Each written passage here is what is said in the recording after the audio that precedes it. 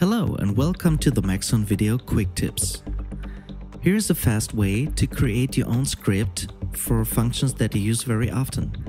For example, you select an object and then you go to the coordinates manager and set all parameters to 0.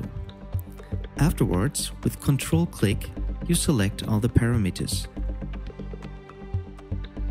Then you do a right click and select the function Create Script. You can render an icon for it, give it a name, and then you can define a shortcut for it. For example, Ctrl-Alt-Y. Now if you go back to your editor view and you select an object, you can simply hit Ctrl, Alt and Y and everything is set to 0. Of course, you can also implement it into your interface. Thanks for watching. For more information on Cinema 4D or other Maxon products, please visit cineversity.com or maxon.net.